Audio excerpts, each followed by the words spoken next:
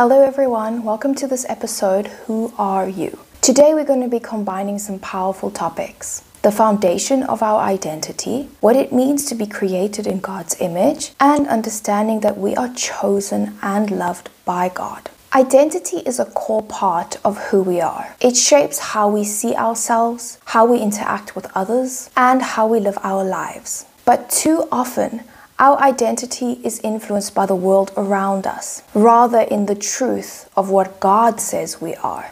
Today, we're going to explore the foundation of identity. Let's start by understanding the concept of identity. Our identity is foundational to our lives. It affects our decisions, our relationship, and our sense of purpose. But where does identity come from? Well, the Bible tells us clearly, "For we are God's handiwork, created in Christ Jesus to do good works, which God prepared in advance for us to do." Ephesians 2 verse 10. God created us with a purpose and a plan. We are His handiwork, His masterpiece. This means that our identity is rooted in the fact that we are made in God's image, for Him and for a purpose. But there's more. 2 Corinthians 5 verse 17, we read, "Therefore, if anyone is in Christ, the new creation has come.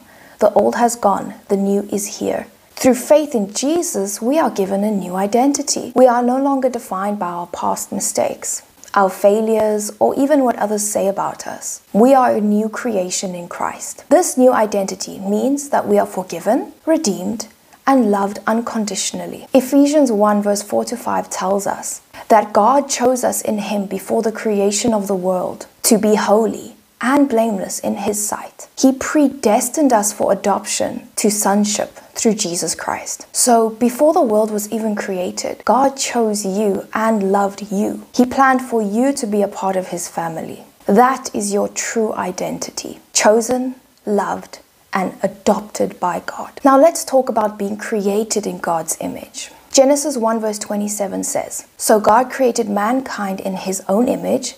In the image of God He created them.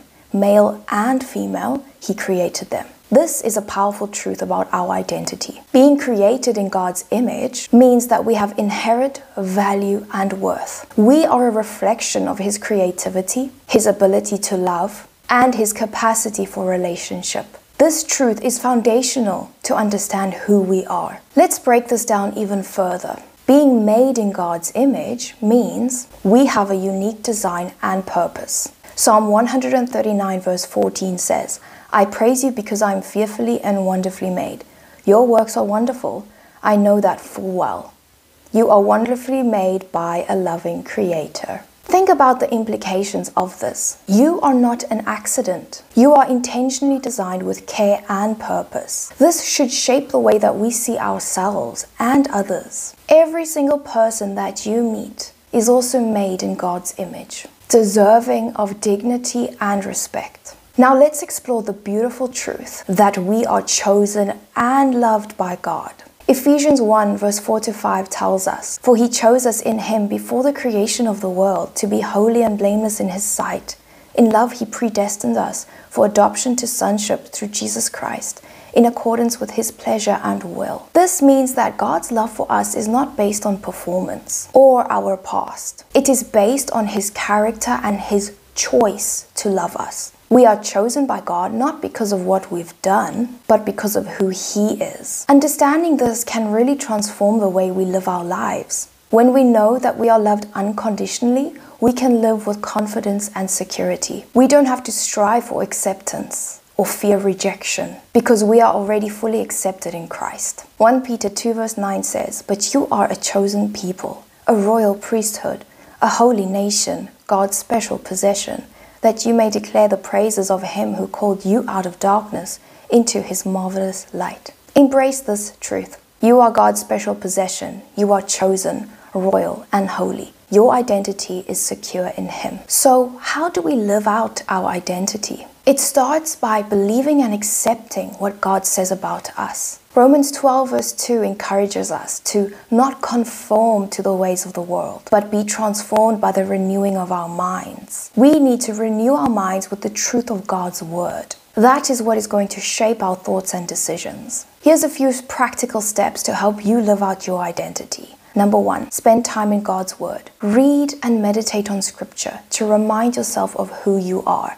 and who God says you are. Number 2, prayer. Communicate with God daily. Seek His guidance and affirmation from Him. Number 3, surround yourself with believers. Engage in a supportive community that reinforces your identity in Christ. And number 4, affirmations. Speak biblical truths over yourself. For example, I am a child of God, or I am fearfully and wonderfully made. Now remember, your identity is not defined by the world, but by the Creator who calls you His own. But your identity is not just in understanding who you are. It's also about understanding your worth, your purpose, and the promises of God that was made to us. Let's start by understanding your worth in Christ. Often, we measure our worth by worldly standards, our achievements, our looks, or what others think of us. But the Bible gives us a different perspective. You are precious and honored in my sight, and because I love you. Isaiah 43 verse 4. God tells us that we are precious and honored in His sight. He loves us deeply and values us immensely. Our worth is not based on what we do,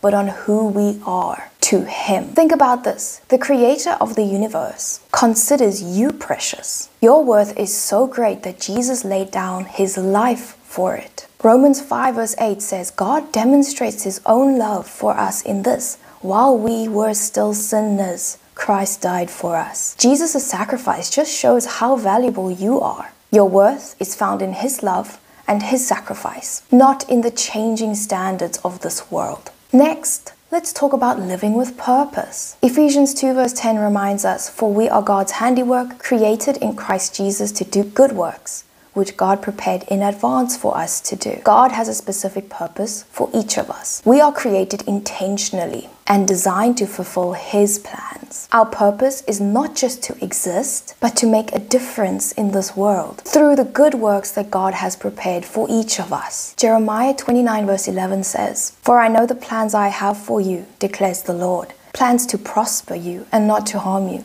plans to give you a hope and a future. Living with purpose means aligning our lives with God's plans. It's about using our gifts, talents, passions to serve Him and others. It's about making an impact and leaving a legacy of faith. Lastly, let's explore the importance of embracing God's promises. The Bible is full of promises from God that affirm our identity and give us hope. One of the most comforting promises to me is found in Deuteronomy 31 verse 8. The Lord Himself goes before you and will be with you.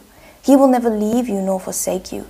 Do not be afraid. Do not be discouraged. This promise assures us that we are never alone. God is always with us, guiding us, providing for us. His presence is constant in our lives no matter what we face. God promises to meet our need and provide for us abundantly. When we embrace His promises, we can live with confidence and peace, knowing that He is faithful and His word is true. So, how do we live out our worth in Christ, our purpose, and God's promises? It starts with internalizing these truths and letting them transform our hearts and minds. Remember, your worth is found in Christ. You have a God-given purpose, and God's promises are true and reliable. Embrace these truths and let them guide your life. So, in closing, you are precious and you are honored in God's sight. You are created with a purpose and covered by His promises. In the next episode, we are going to be going further into these types of topics. So, don't forget to hit that notification bell so you are notified. Thanks again for watching, and remember, you are the salt of the earth and the light of the world. Bye! Say bye!